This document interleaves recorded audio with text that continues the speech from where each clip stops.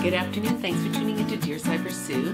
Today's topic is dating can be hard because the universe has bigger plans for you. So if you're noticing that you're dating and it's becoming difficult, repetitive, similar things are turning into a pattern for you and you can't figure out what's going on, well, sometimes it's because the universe has a message for you. Now, whether you believe in this or not, it is something that you should pay attention to, because when your instincts speak loud and are telling you not to do something, or here we go again, why am I doing this? If you're not listening to it and changing up what isn't working, you're going to keep having the same outcome every single time. A lot of people do not realize that they are repeating a pattern of things that aren't working because they know what they don't want in their life. But some people don't always know what it is they're actually looking for. So what happens is we keep putting out the energy of what we don't want. And I know you're probably bombarded with this in other videos about the law of attraction and all these things, and maybe you don't really believe in it. But if something isn't working for you, whether it's in your jobs, your friendships, your fitness, your diet, all those kind of things, you're doing something repetitive that's keeping you stuck. So why not look at all avenues? Find a way that you can work it out so that there are changes that are favorable, that come to you, that show that, okay, I am progressing. I'm not just doing the same thing over and over. I'm moving up the ladder to a better place. And if you keep getting that same message sent to you all the time, that here we go again, you have to start thinking that maybe you're not putting the energy that you should be putting into the right areas. That's okay. That's what life is all about. It's learning the lessons and moving on to a higher place. But some of us get stuck. We don't know that we're not aligned. We don't understand that that energy that we're feeling that's frustrating and hurtful and causing us anxiety is because of some of the repetition that we keep allowing in our life. You're in charge of changing that up, but it's not until you understand and see that you're doing that that it will work. So this is why I wanted to draw attention to this topic today, because you think back to those little nagging thoughts that keep popping up here and there, but we ignore them. A lot of us do that because we don't really want to take the hard road. This is what we think it's the hard road, but it's actually not. When there's less, problems within yourself, and you're not always having to deal with stuff that is toxic or there's drama-filled scenarios, and it just kind of goes smooth, sometimes it can be very foreign because you're sitting there going, oh, what's that? I don't know what it's like to have just a nice, smooth, free environment. So we go back and continue to places that we're familiar with that aren't a good place to be. So the first thing that I would suggest is to figure out what it is you really want. If you have to write it down, do so. Take a look at it and be honest with yourself. Is this what I really want? Or am I sort of shooting for a different place than I really want to go? There's a lot of times where we pick scenarios and places to be that we're not really happy to be in. And mainly it's because of where we've allowed our life to go, so we just continue on.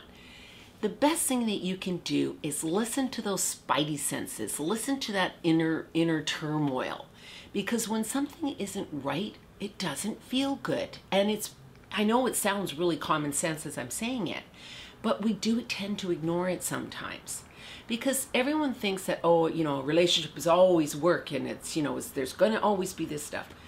Yes, there's always going to be challenges, for sure. But they don't have to be where you're up against a wall all the time, or you feel like, as I said earlier, you feel anxious about having to do something or be with someone or go somewhere. Do what makes you happy. Those vibrations you've heard about, those are real. When your energy is in a good place, you don't have that sort of topsy-turvy stomach thing going on or your mind's all over the map. It just feels good. And that's what we're missing. A lot of the time we think there has to be all this hoopla that goes with it. When you're in a relationship, it doesn't have to be. You're always going to have a few hurdles and some obstacles, But when you have boundaries, you know what it is you want, and you know you're worthy of getting what you want, you'll move on quicker to each situation. So listen to those whisperings in your head, because those whispers are really powerful. And I think they're from somewhere else, somewhere more powerful than us. But that's just my opinion. But if you're hearing something, or you're feeling when you're going into a situation, oh, I've been here before, I'm not really liking where this is going, listen to yourself and move on to a better place. It's not going to happen overnight, but it will definitely happen when you start to see them. And what I've noticed even with myself is when I feel unbalanced, it's really there now, and I can really pick up on it. And so what I do is I change up my environment. Whether it's just getting out of the house, maybe I'm overwhelmed with my blogging and my videos and all the stuff I do. Sometimes it's just a matter of moving yourself out of that place for a while so you can look back in and say to yourself, okay, either maybe I'm not supposed to be here, or maybe I need to change up just a little bit about what isn't working. So take baby steps, but keep growing, keep evolving to being the better you. There's nothing wrong with, taking a little while to get there. But once you change up how you feel aligned in your life and how your energy flows, you'll really start to feel the things that don't flow. And that's a really good thing about it when you do pay close attention and listen to your instincts. Pay really close attention. Are you ready to be in a relationship? That can be sometimes why you keep picking the wrong people, because you're not really ready to commit to somebody.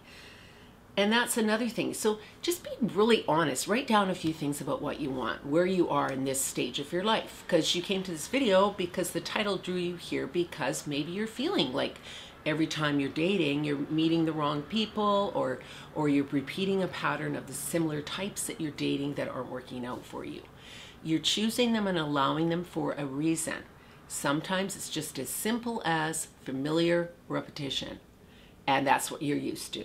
But if it's not working for you, you don't want to get used to it. You want to be able to move on and find a better place for you. So listen to those whispers, as I said earlier. Listen closely to them. Somebody is telling you something.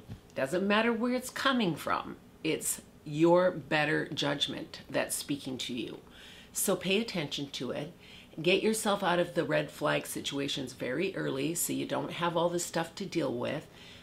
And go for what you want. Choose the goals that work for you, that bring you happiness and bring you excitement. Also pay close attention to who you're spending a lot of time with. Are those people maybe not in a positive frame of mind? Are you both in similar place, or are you all in similar places in your life?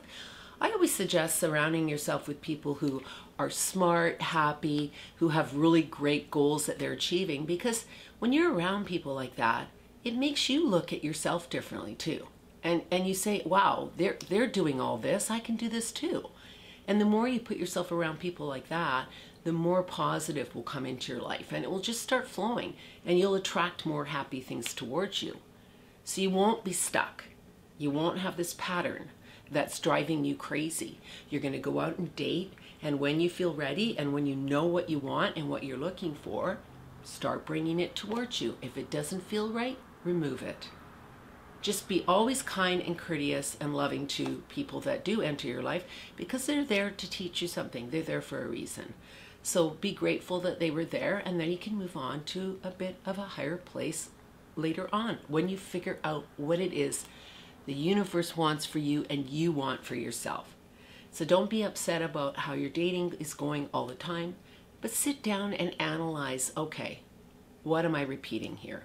What am I doing that is attracting certain types of people towards me? And just mix it up a little bit. Just change a few things here and there, and it will work for you. A lot of it's about attitude. Thank you so much for listening to Dear Sybersue today. Please leave your comments below. If you haven't already subscribed to Dear Sybersue, I appreciate it if you could do so. Thank you so much. Take care, everyone. Bye-bye.